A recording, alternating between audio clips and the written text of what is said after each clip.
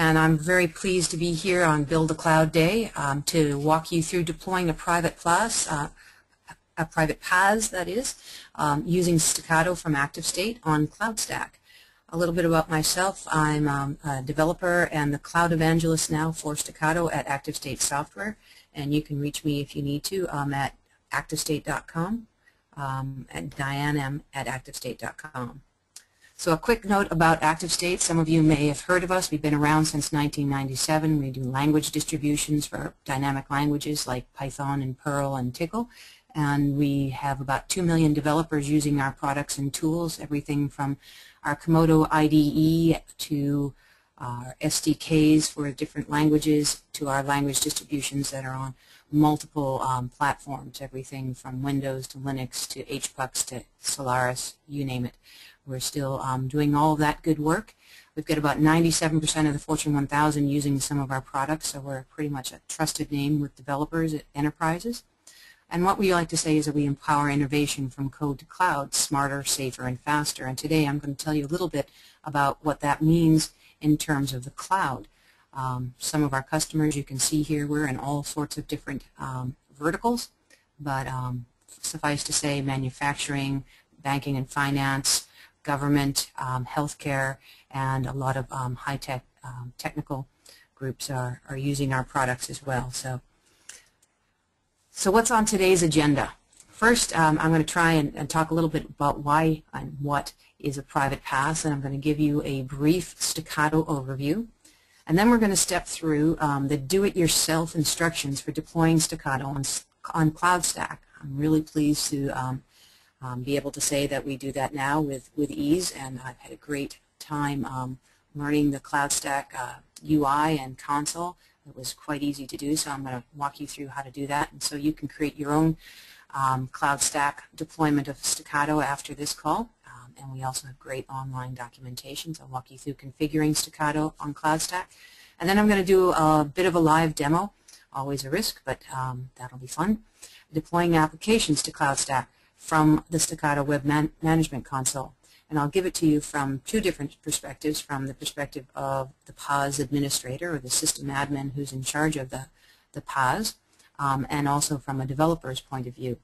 And we'll be pushing, I think today, and if we have enough time, we'll just push from the App Store and maybe from the desktop if we get enough time and I can squeeze it in. And then I'm going to leave a bunch of time at the end for Q&A. And you'll see a lot of little notes at the bottom of some of my slides that have references to blog posts that are, this one in particular, this slideshow and this deck and this demonstration is based on a blog post I wrote a few months back on deploying when we got access and we started finished our testing on CloudStack. So there's a goodly amount of information there on the blog. There's also good information on community.activestate.com/Stackato. You can find lots of information there. So everything that I'm talking about is well documented within the ActiveState community site. So first of all, I just want to make sure we're all on the same playing field here and answer the question, what is a private platform as a service? And again, there's a good blog post with some detail on this on O'Reilly that I wrote quite a while ago, actually in December of last year, that covers off all of this in detail. But suffice to say, you've heard all of these acronyms before, but I just wanted to show you the cake diagram one more time, just to be clear that this is software that we're deploying. Infrastructure as a service is what makes the servers and the hardware elastic. Platform as a service is what helps us deploy the stack that your application needs. The things like beyond just the empty Linux box that you get with the infrastructure as a service plays. You also need web servers and routers and load balancers, and you need your language distributions and any libraries you might want, as well as your web frameworks, and that's what Platform as a Service does for you. It deploys all of that and instantiates it and connects it to the application and configures it for the application that you're deploying, hopefully in a secure manner, and allows that application itself to be elastic. So it's taking the elastic computing one step further up the stack.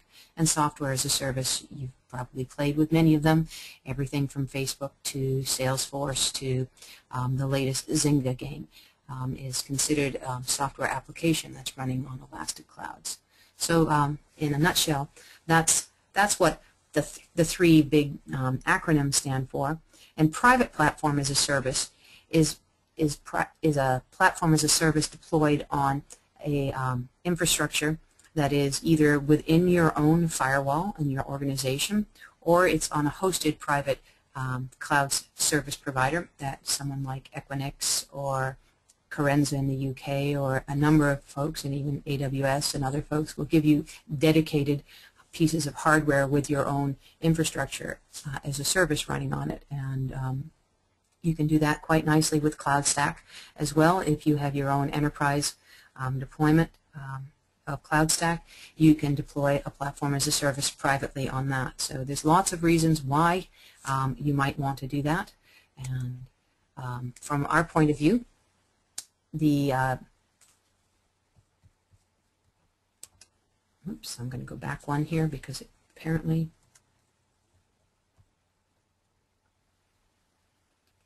so from dev, I just had a little hiccup there, but from dev to production, you want to be able to get there faster. Platform as a service lets you replicate your environments throughout the dev cycle, whether it's on a microcloud that you're doing your work as a developer, or whether you're pushing to a test environment or staging or production. Basically what you want to be able to do in an enterprise development lifecycle is to make sure that the environment that your developers are working on is exactly the same one as your testing and staging, so you don't waste time retweaking the developers' applications because they had a certain configuration on their desktop that isn't there in testing, and then when you move it to staging or production, that environment changes.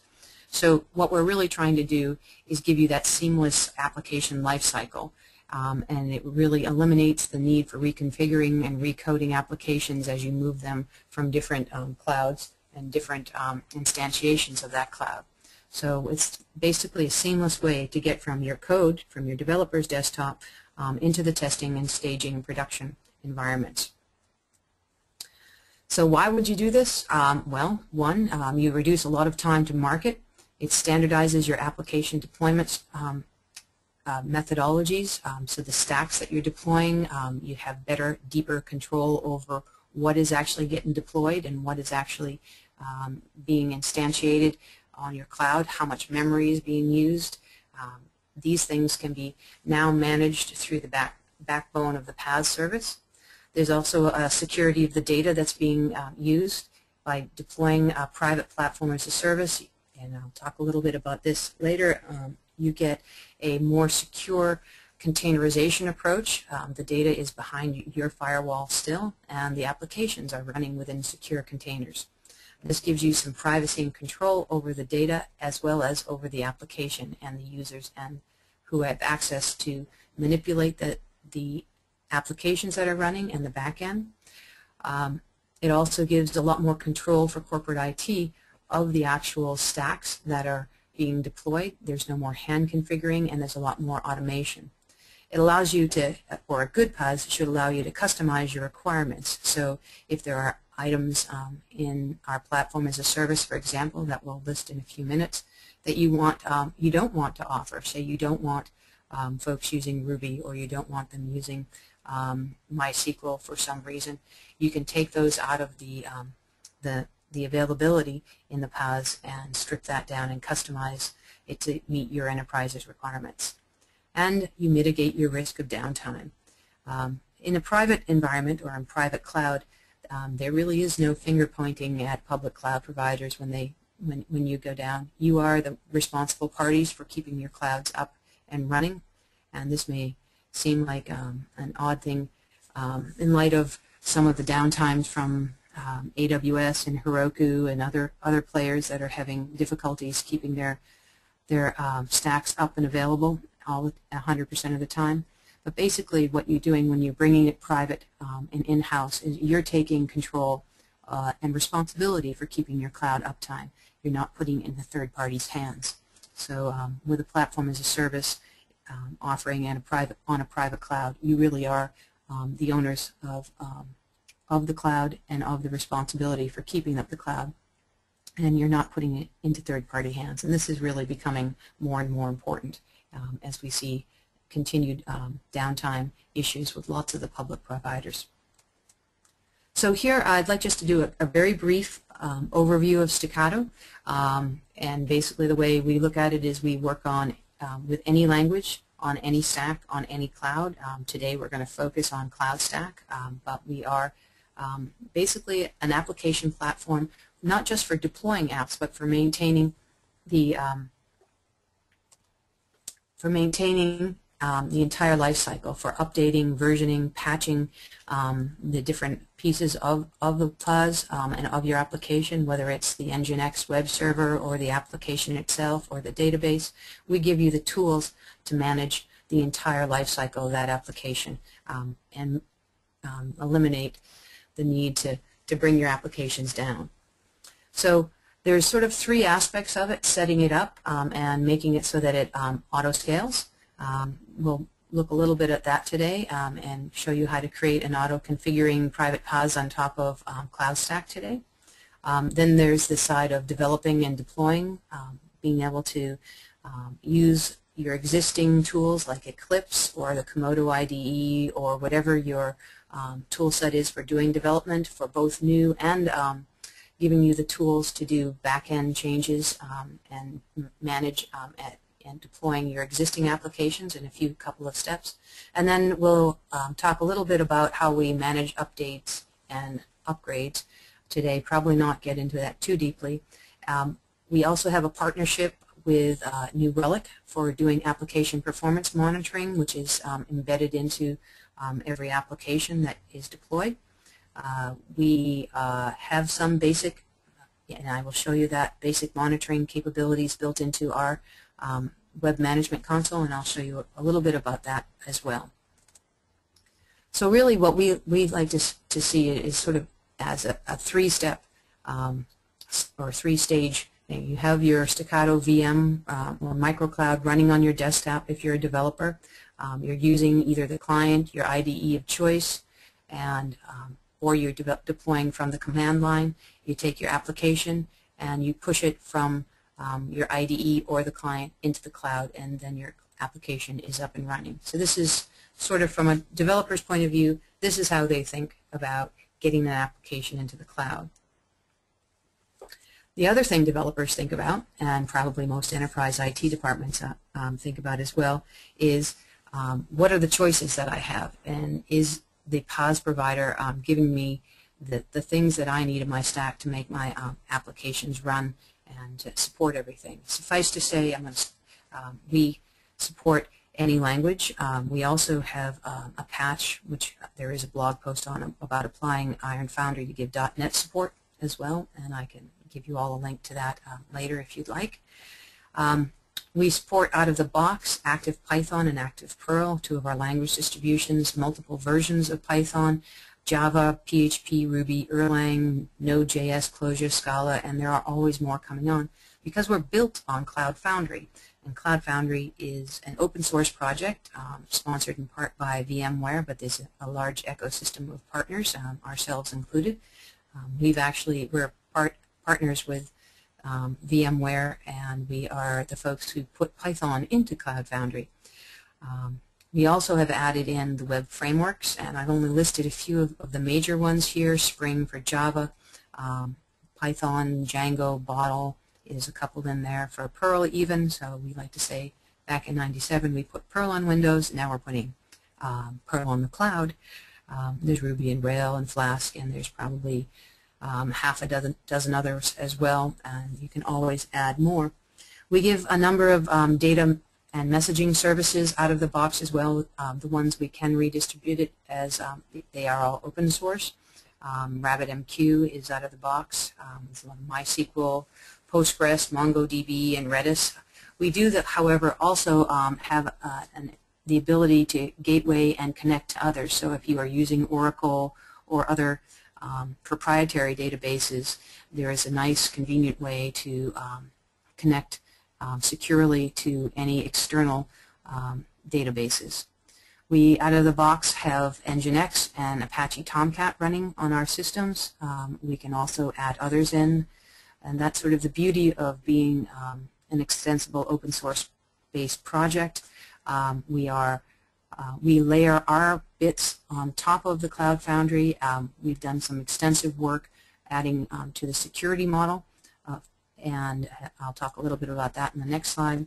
But this is, suffice to say, it runs on any cloud, and we're quite happy to have added CloudStack to the mix recently.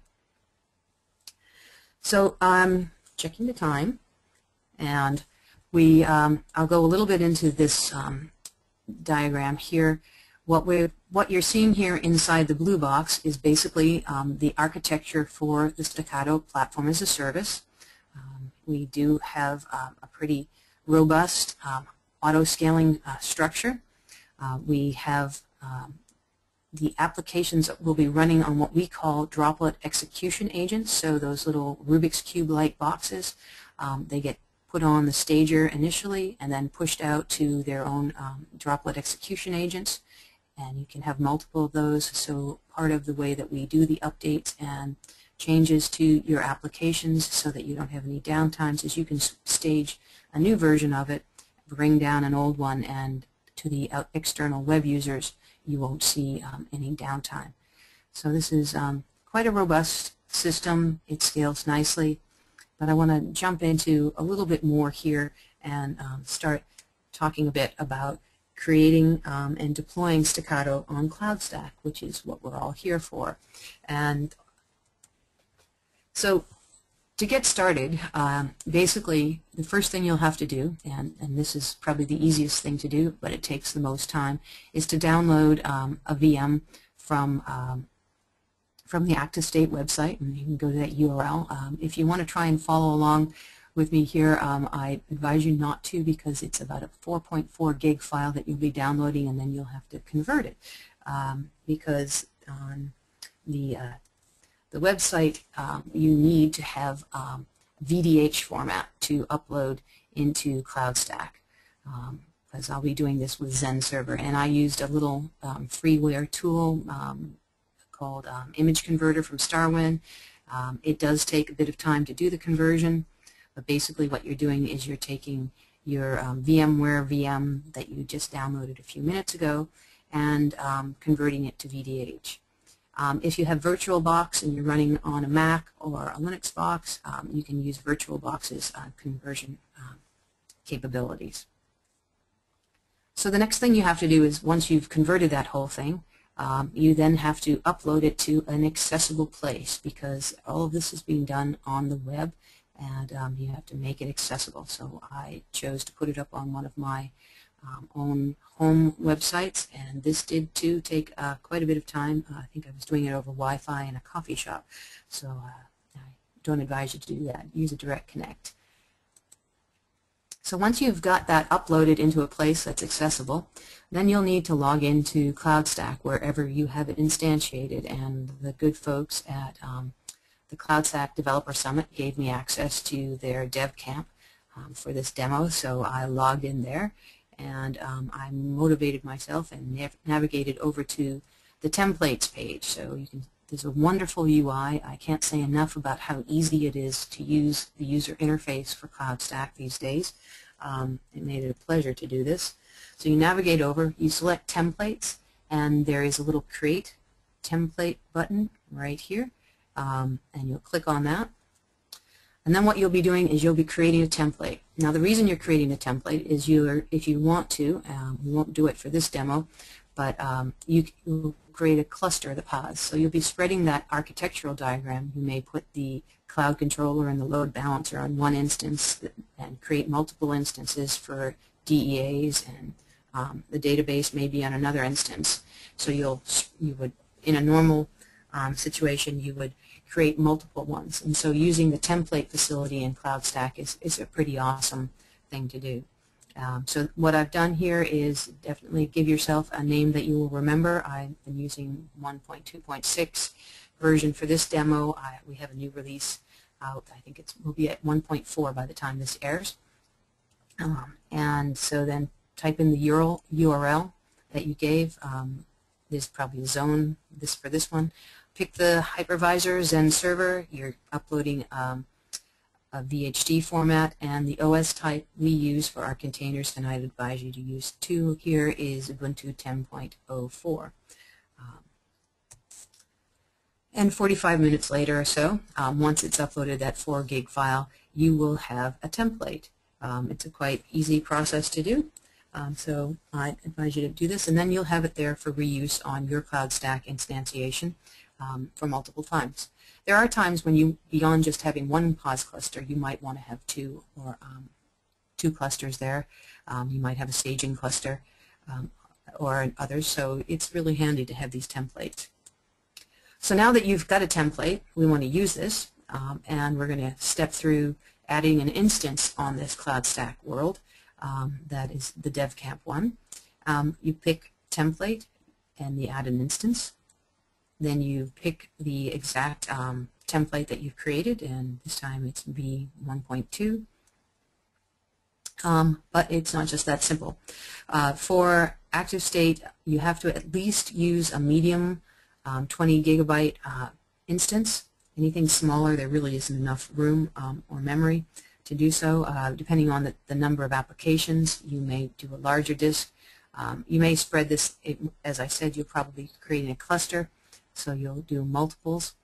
The network here was just the default one, and then again, you need to give some intelligent naming to your actual instance. So I used ActiveState Stackato, and the group was for dev campers this time.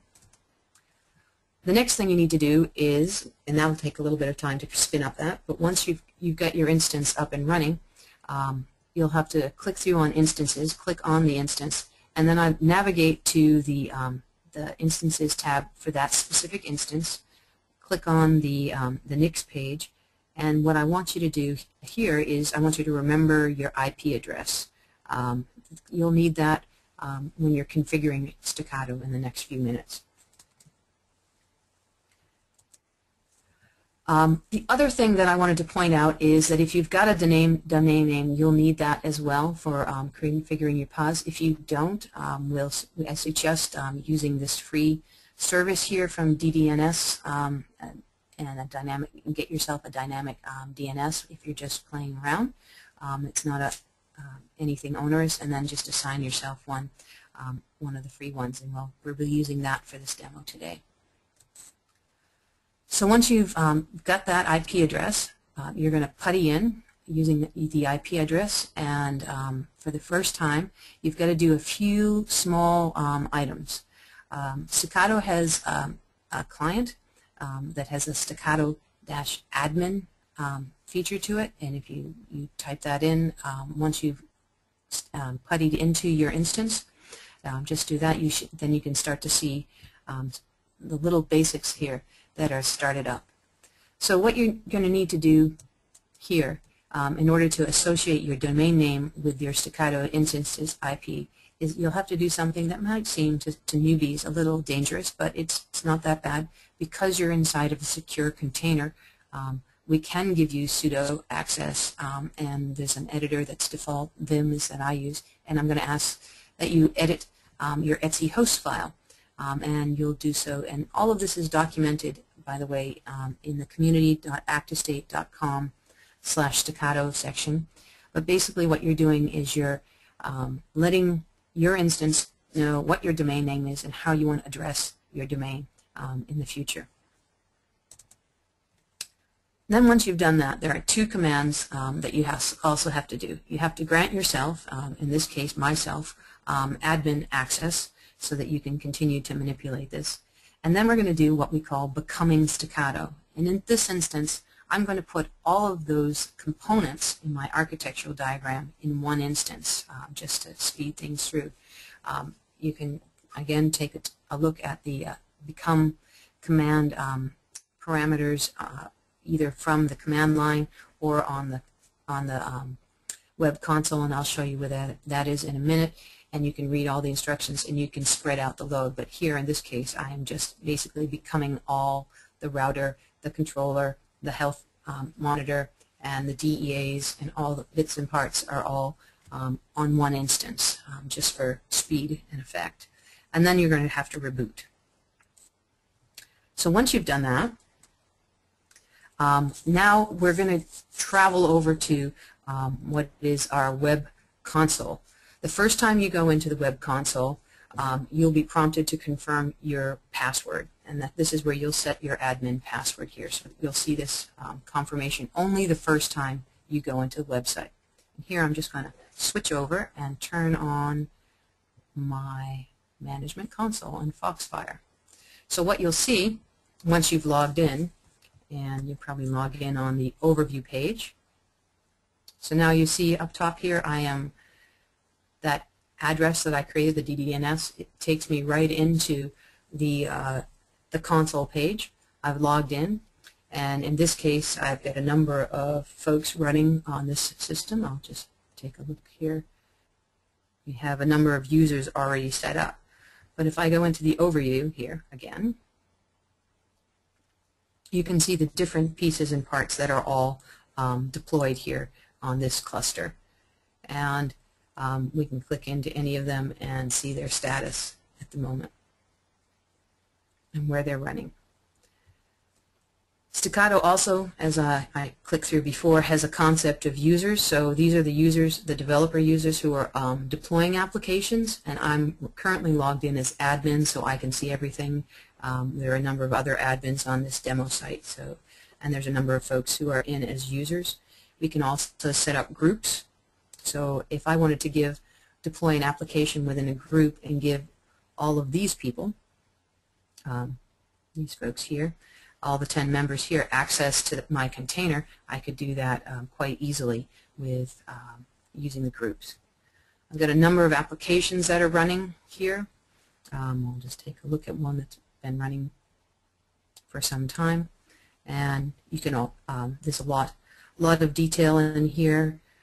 Right now I'm running only on one instance, this application, and it's running, it assigned it a URL, and we're going to actually deploy one right now and set that up. So let's go in.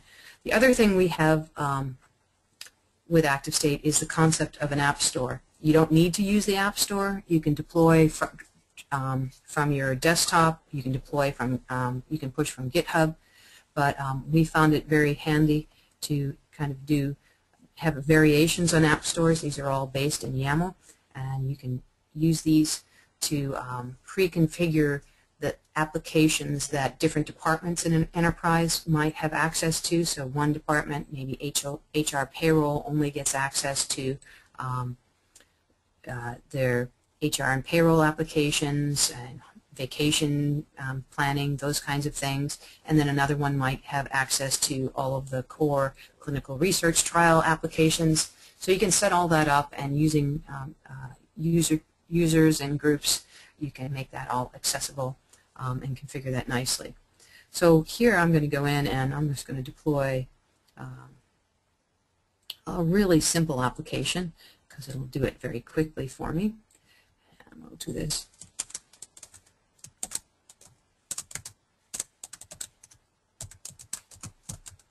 Just have to type in a unique name. Right now I don't belong to any specific groups, so I'm just going to install this app. And what it's doing here is it's, oops, no capital letters either.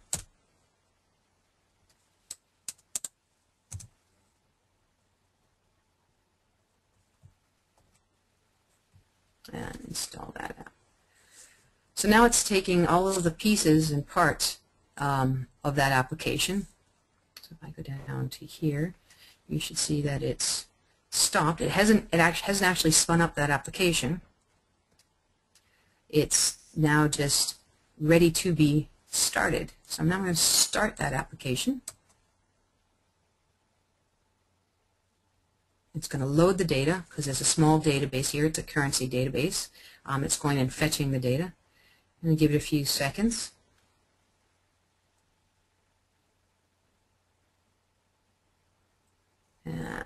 Maybe more than a few seconds. There we go. It's turning orange, starting. I'm just going to click here to view the application details. So I went with default. I could have easily upped the number of instances that this was number of DEA that this was available for. I could rise it up, but I'm not going to do that in the demo. Change the allotted amount of database. There's a lot of configurations that I have, and these I have on my own application if I am a developer, but I don't have the ability to do this from the Web Management Console if I am running on, if I'm not running as admin. So there I am. My application has been deployed.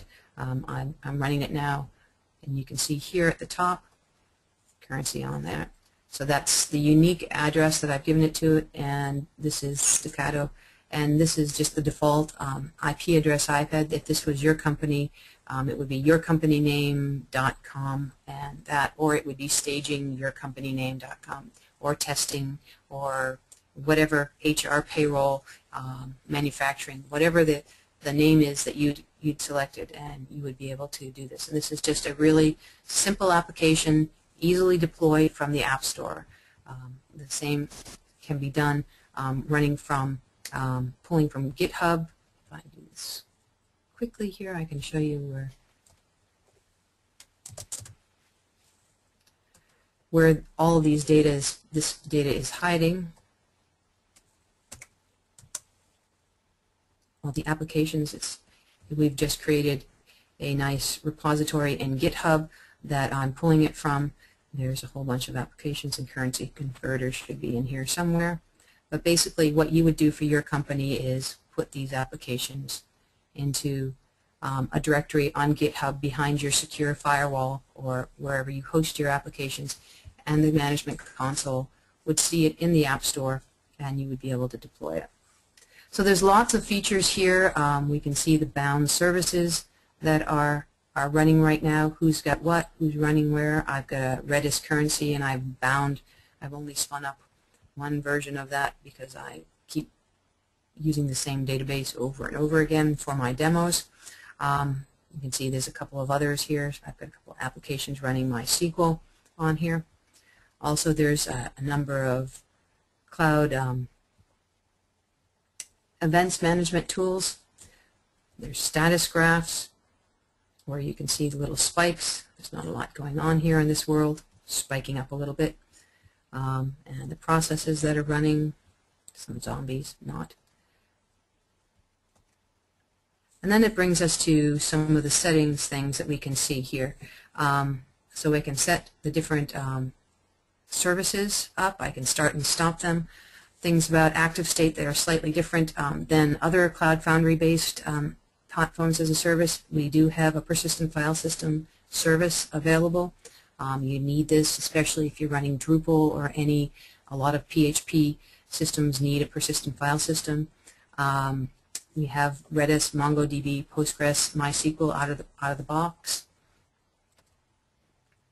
Again, these are the components that make up the platform as a service. A list of here. The one other feature, which is, again, you can manage your users here. You can revoke privileges if you'd like to. And I mentioned, and I showed you earlier, you can enable sudo or not in those containers. Here we have the value is no for default to use Stackato. So I can set that over so I have access to. There's there's a very slim possibility that someone might be able to use the sudo, and many people just revoke that. There are lots of easy ways to do that for different users and make this work. So this is really the basics, the very basics of Stackato and deploying an application. As I said before, on every VM, all of the documentation is there. So everything that I've talked about today is back in the documentation. It's also on our community website. The Stackato client, if you feel the need to demo and to play with the Stackato client, you can demo that, and we have them for Mac, Linux, and Windows, and that will allow you to do basically everything that you've seen in this web management console, because the web management console is built over a RESTful API and you have complete ability to script any of the commands and work with those. So with that, I'm going to return back to my slide deck here just for quick and wrap up so that we have time for some questions and answers.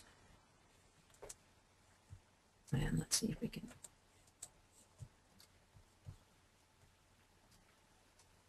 All right, now I should page down. And for some reason, it's not letting me do that.